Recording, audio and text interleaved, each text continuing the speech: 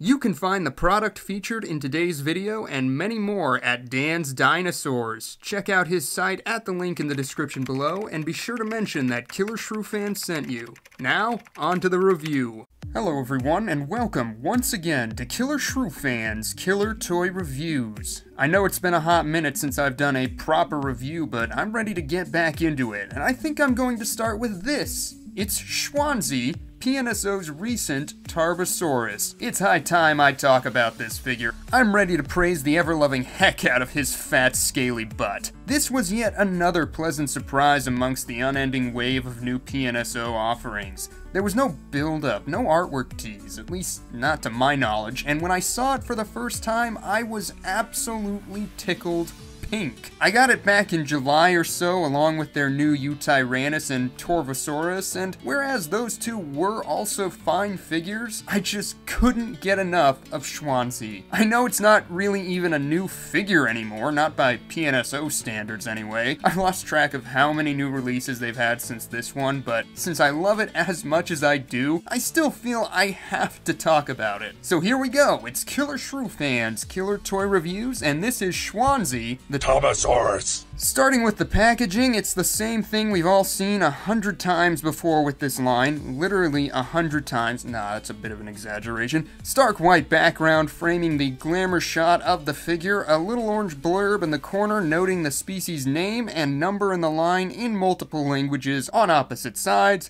And on the top, you have another shot of the Paintmaster along with the company tagline and another orange blurb. As always, the figure comes with a little booklet, but these newer models are upping the ante by including some awesome art of the dinosaur in question. Here you can see a Tarbosaurus complete with a mane of feathers that are absent from the actual figure. You also get the standard plastic rod so you can make sure your dinosaur will stay standing over long periods of time. Personally, I'm not sure how necessary it is with this particular figure, given how well built the legs seem to be, but I'm getting ahead of myself. Getting into the figure itself, the first thing I have to talk about is the detail, because I must say I think PNSO absolutely nailed the look of the skin and scale work. A common complaint of their earlier theropods was that the integument felt exaggerated to the point that it robbed the figure of some of its realism, the exact opposite of what the intention was. Whereas it was never something that bugged me all that much, I can't deny that they appear to have come back and outdone themselves in this department, delivering something that still feels highly detailed but without appearing overdone. Although we've seen this on many of their 2021 models, including the recent Parasaurolophus that I adored, I do think this is far and away the best example. Every fold of skin helps to sell the movement of the model, and all of it has been saddled with incredibly fine scale work. I'll shut up for a minute and let the sculpt just speak for itself here.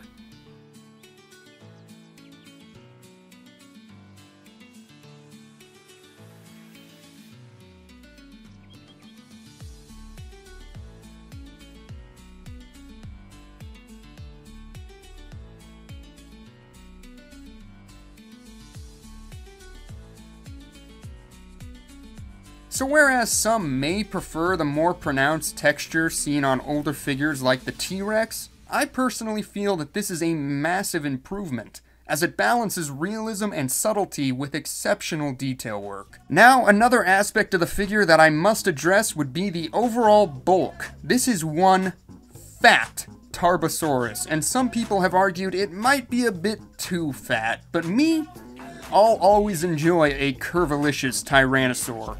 All that bulk really gives it some extra presence on the shelf, so I certainly can appreciate it for that.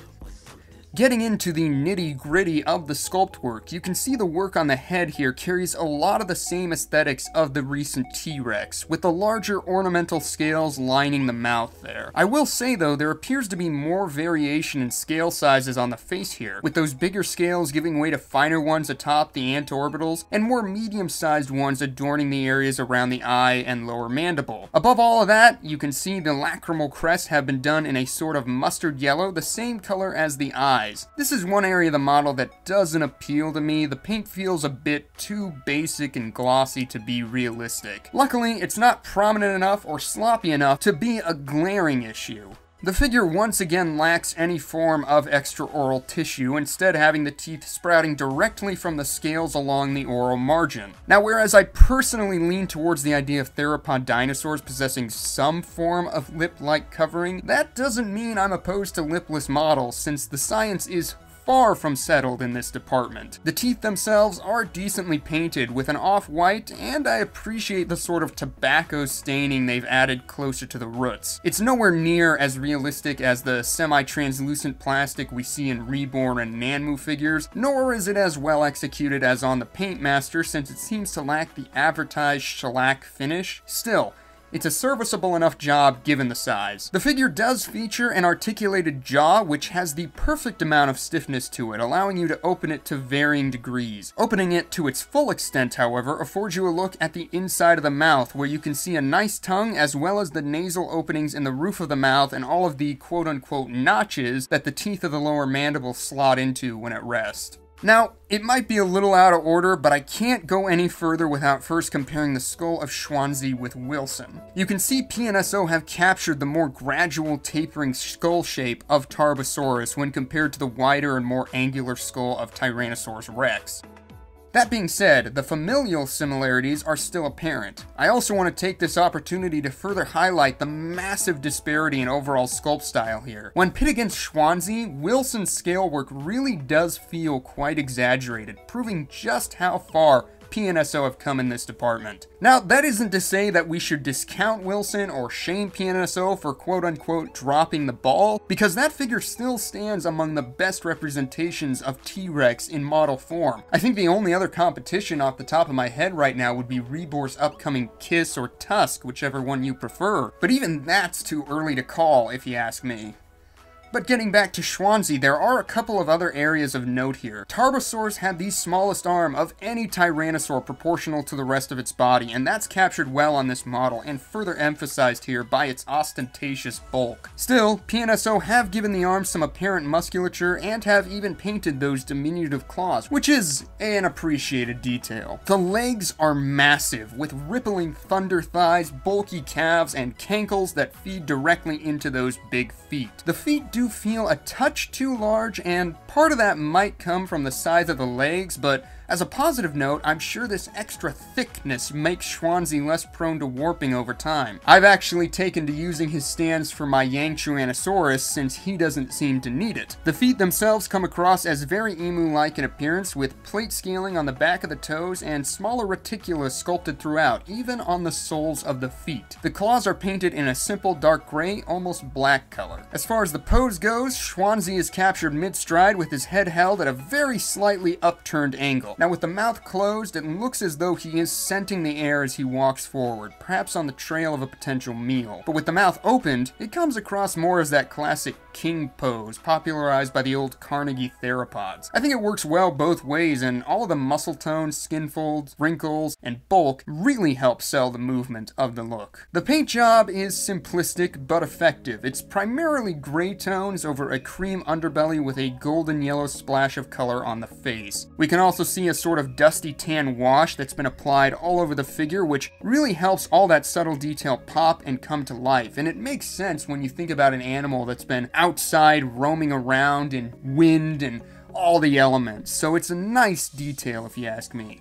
I also appreciate the semi-waxy finish in the lighter areas, as it helps the material appear more like skin. It may not have all of the subtle nuances of the Paintmaster, and some might consider it boring relative to other paint schemes, but it does put me in mind of pachyderms or other large mammals, which feels sensible given the size of the animal and the fact that it would be dirty living a life outside, like I said.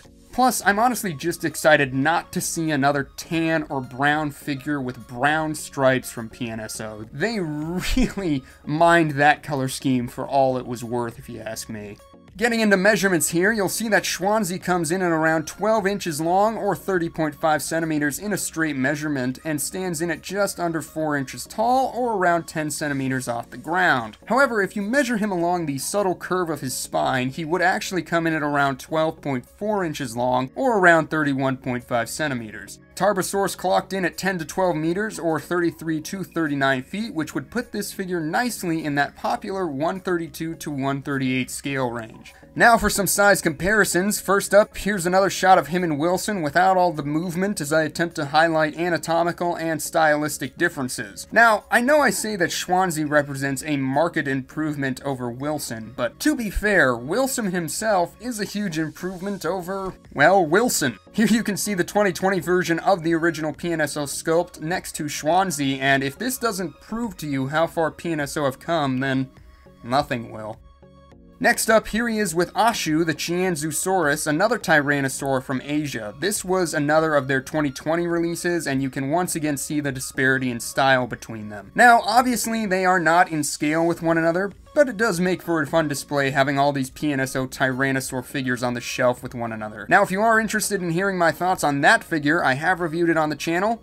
Shocker, I know, and I'll be sure to leave a link to that video in the description. And here is the Tarbosaurus with PNSO's recent Tyrannus Yichi. These figures were released at roughly the same time, and I actually got them in the same order, but like I said, I could not take my eyes off Chuanzi despite the merits of the Tyrannus. I know I haven't reviewed that figure just yet, but I felt the need to make this comparison so that I was hitting all the PNSO Tyrannosaurs I currently have.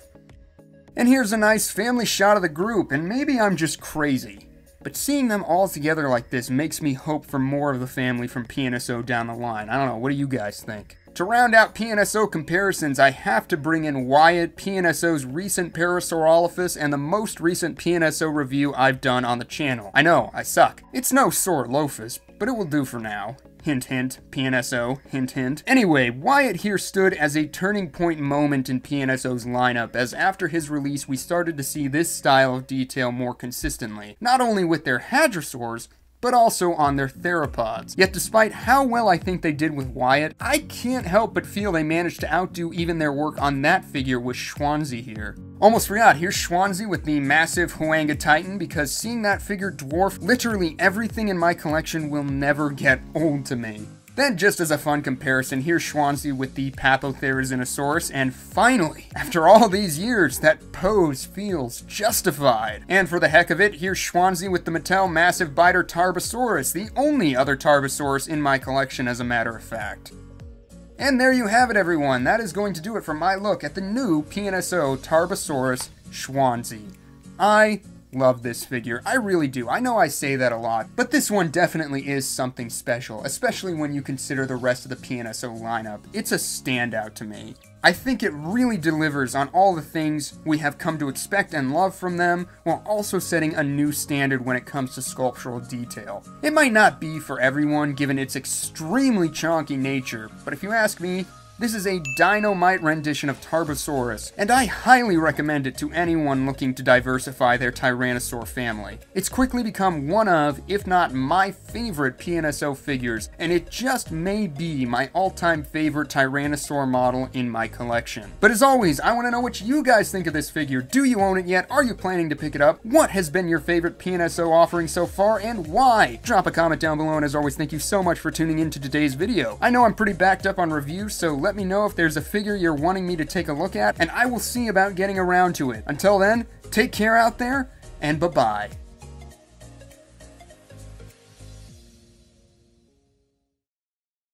Tarbosaurus.